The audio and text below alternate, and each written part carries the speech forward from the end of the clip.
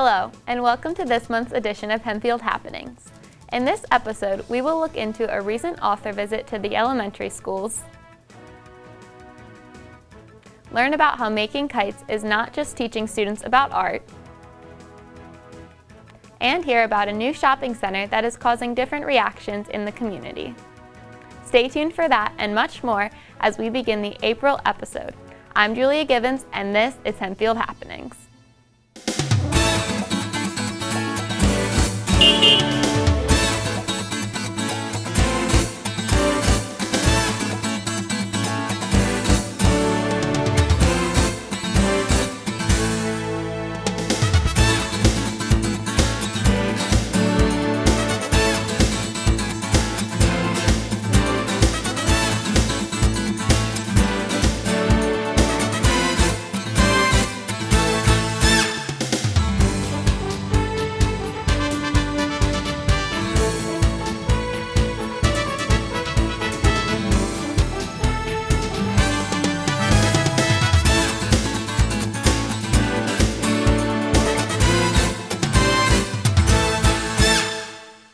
Grave Concern is a group dedicated to protecting historic grave sites. Christian Groff talked to a chairperson in the group about one of their projects recently completed in Strasburg, Pennsylvania.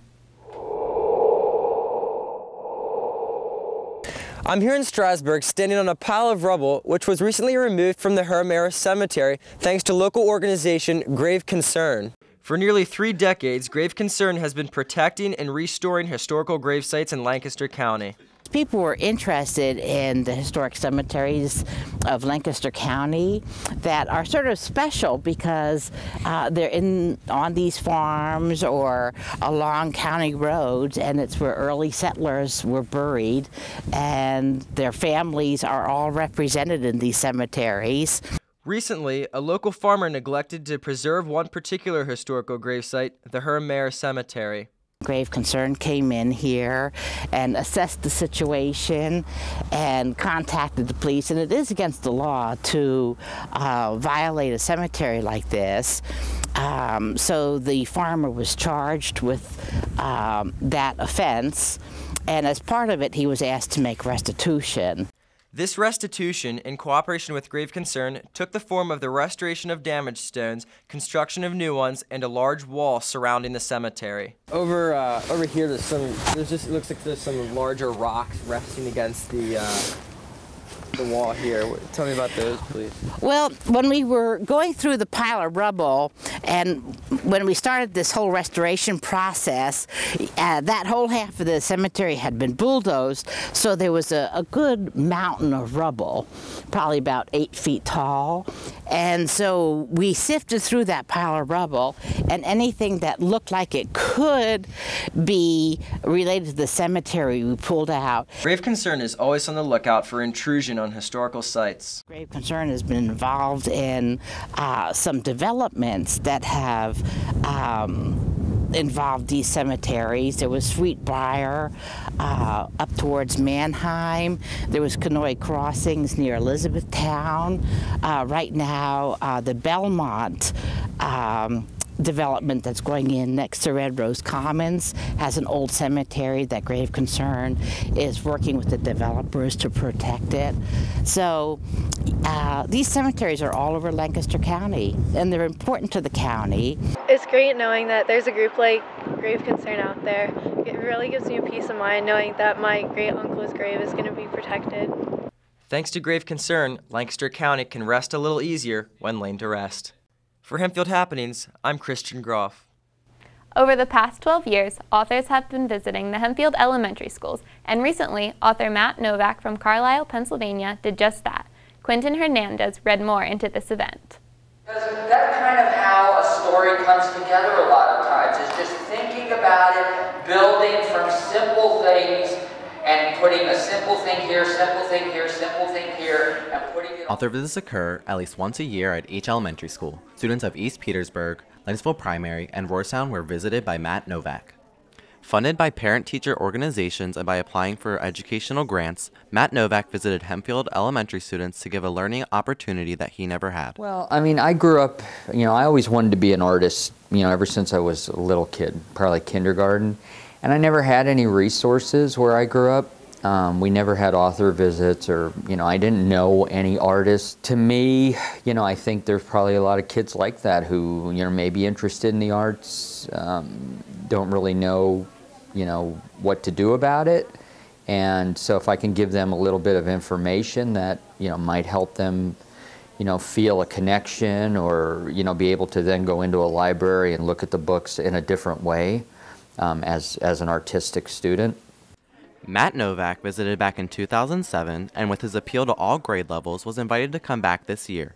Students share their favorite moments from the assembly. Like when he drew like the duck and the person, and the person licked everything. They draw pictures and make them into movies. When we made the story on the piece of paper. How he was writing, and how he was like talking and writing his pictures. When he drew the story about Cherry and Sammy. I want to write stories and create movies like him. As students enjoy the assembly, Mr. Novak is teaching them something more important than having fun. Well, the thing I really try and stress is creativity, and just all the different ways that you can be creative. A lot of times people, you've heard of writer's block and things like that. A lot of times people think that creativity is like this something you really have to work at, but I try and show the kids that it's natural and it's fun to be creative. It's something that everybody can do. Author visits like Matt Novak's are an essential step in guiding young creative minds on the way to success. For Hempfield Happenings, I'm Quentin Hernandez. At Centerville Elementary, the 6th grade students are making kites. Jack Harrison took a deeper look at what this project entailed.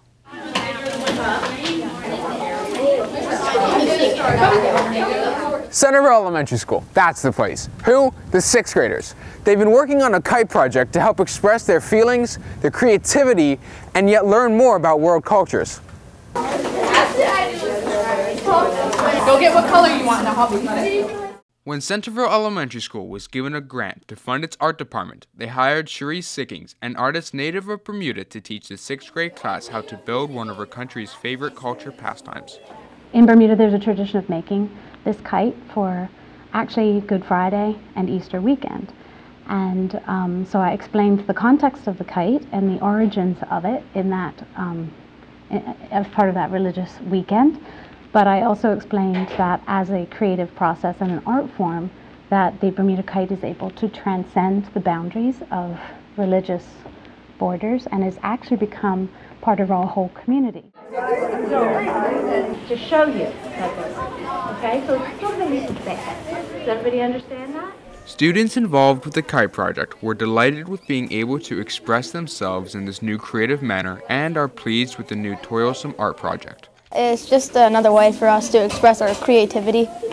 My kite is only 3 colors. It's yellow, red, and orange, and all of them express happiness.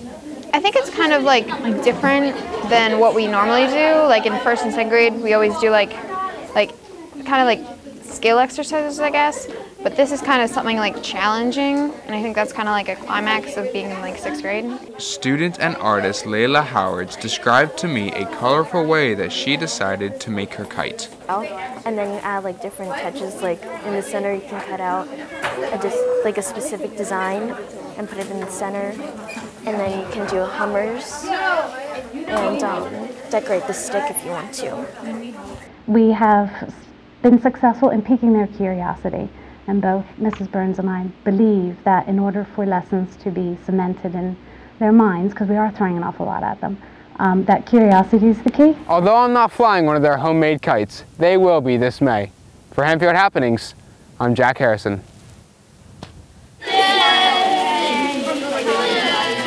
Registration for Hempfield High School's preschool is open, and student reporter Taylor Hess went to learn more about this program.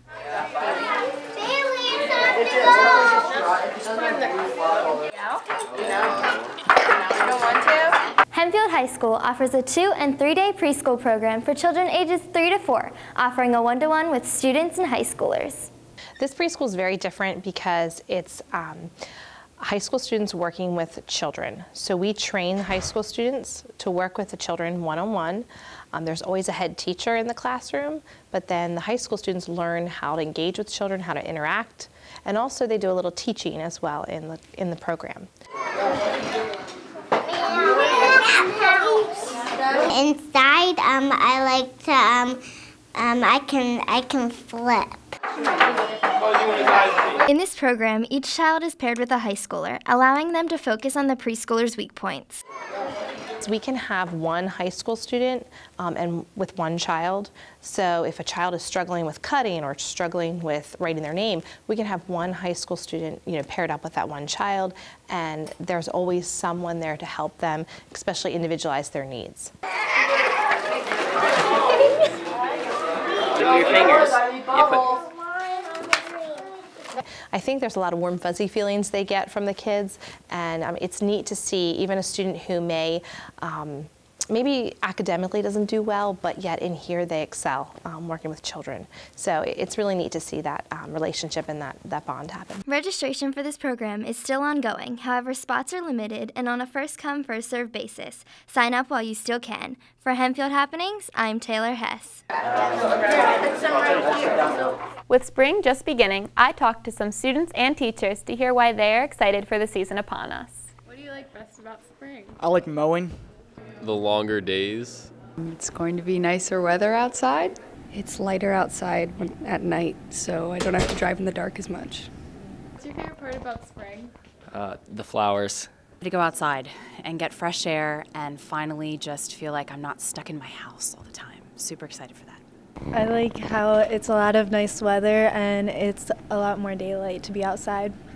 My favorite part about spring is watching my kids go play outside, get so tired they actually go to sleep at night. School's almost done, so I'm looking forward to that. So that's what I like about it. Favorite part about spring is spring sports. I like spring because it means it's closer to graduation. With teachers being out from their classes, substitute teachers are in high demand to cover them, but recently, Hempfield School District has been having trouble with this. Dana Greener learned more about the situation. Substitute teachers are a vital part of the school day, but not many people know exactly how they're found. Well, there's a program called ASOP, and it's through the computer, and subs get messages to say that there's a position available that a teacher has signed out for being absent, and they decide whether they're going to take it or not. I found out on ASOP, or what's called Frontline now, which is a service that contacts you. It's also not well known that schools are struggling to find enough substitute teachers. We have seen across the state of Pennsylvania a decline in students leaving high school interested in pursuing the education field. So across the state, low numbers of students are graduating, and which we do believe is contributing to the substitute shortage. This started several years ago when the districts were short of cash, and the teachers that were retiring weren't replaced, so that made a less of job opportunities. College students were graduating, not finding jobs. I think some decided not to get into teaching because there weren't jobs available. Some people believe that this shortage was caused by low wages. However, that has been proven false. I believe it has something to do with the pay that's offered substitute teachers, quite frankly. We did do a survey 2 years ago. We gave them 5 questions to rank and rate why. The main thing was to see if we were compensating them well, and surprisingly enough, number 1 was safety and security, number 3 was money. So the money really wasn't the issue, it was more the environment.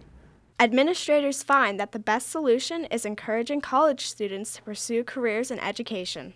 We hope to see an increase in the number of individuals wanting to pursue education fields of study, which in turn will help create the pool of candidates, not only for teaching positions, but also for substitute positions. Whenever we go to a job fair or a recruiting event, of course we have so many openings for teacher vacancies, but not everybody that we talk to at the job fair is going to get that position. So we encourage the ones that don't get the positions to get on the sub lists, to get the experience that they need to substitute and also to eventually land them a full-time position, whether that's with us or another school district. A career in education is not only in high demand, but also beneficial for the community. For Hempfield Happenings, I'm Dana Greener. JK Mechanical and Hempfield High School have partnered together to host a food drive which benefits community members. Bailey Titter learned more about this collaboration. JK Mechanical, not only serving your heating and cooling needs, but also serving the members of our community. For the past few years, JK Mechanical has been partnered up with Hempfield High School for the annual food drive. One of the things that we do every year is the Hempfield Food Drive, because we're a partner with Hempfield, and not only do we provide support by being there to help collect, gather, and deliver the things to the food pantry, but our team also collects items as well. The inspiration behind helping the school in this way is simple. A group of workers put together that JK calls their stewardship committee. We have a team of folk here who are responsible for all the giving that JK does to employees and to the community, whether it be a collection of items or the giving of funds. We're the group that helps make that happen here at JK. This team is driven by JK's mission statement, which is to provide service with integrity and earn trust.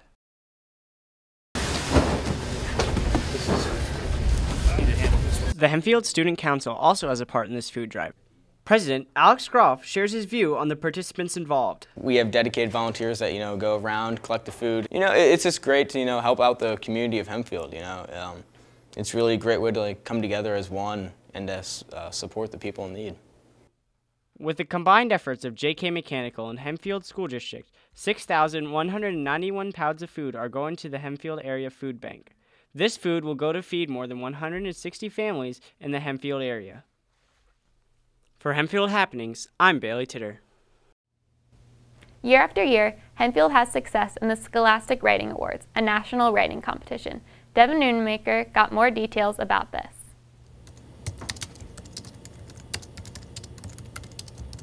Students in the Hempfield School District have been entering their own writing pieces into the Scholastic Writing Awards contest. I spoke with Dr. Ritchie to learn more about the competition. All of our middle school and high school students who entered creative writings had their pieces sent to the regional competition. I was a little concerned because I thought at the regional level maybe we'd have fewer winners this year. They come up against a broad range of students from the northeastern part of the United States. Surprisingly, we had quite a few winners, and I'm really excited about our turnout. Lots of silver keys, gold keys, and honorable mentions. Students from both Landisville and Centerville middle schools entered pieces into the contest, as did students from the high school. Of the 118 entries submitted, 62 writings received recognition, 10 of which were from the high school. The remaining 52 were from the middle schools. Yes, we have teachers at each middle school who encourage students to enter pieces, creative pieces. It's not a required part of the course, but students can submit through their teachers, and we've had many winners at both Centerville and Landisville Middle School, I'm excited to say. One student from the high school, Allie Keene, submitted her own piece into the contest. She received a silver key for her writing portfolio called Cosmic Collections. So basically students in middle school and high school can write about pretty much anything, and there's different categories, so like poetry or short story or flash fiction, and then you enter them into a contest through Scholastic. With objects as simple as pen and paper, students at Hempfield continue to express their creative minds. For Hempfield Happenings, I'm Devin Noonemaker. The boys basketball team is coming off of a successful and eventful season, especially after making it to the state quarterfinals for the first time since 2010. I sat down with team member Bryan Karl to hear his take on the season. Hempfield's boys basketball team completed their regular season with a notable record of 15-5, which qualified them for the postseason, where they made an impressive run as well. Here with me, I have senior captain Bryan Karl. Thanks for coming today, Bryan, and congratulations on the season. Thank you for having me, Julia. So leading up to this season, what were some of your personal goals that you were trying to accomplish throughout? Personally, I had an injury during our first scrimmage of the year, which kept me out, and the doctor actually said, you're probably not going to play this year.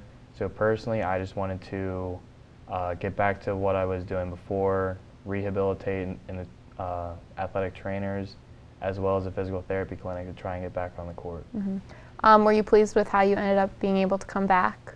I mean, yeah, I achieved my goal, so I got to play a little bit, play the second half of the season as well as postseason. So, what kind of things did you do while you were out to kind of prepare yourself to come back as well as you could? Well, I tried to make sure to be at every practice, be at every game, so as a captain, help lead my team to win more games without me instead of just letting them do their own thing. How did you feel about the team's success this year? Were you pleased with how everything went? I honestly don't think we expected to do as well as we did.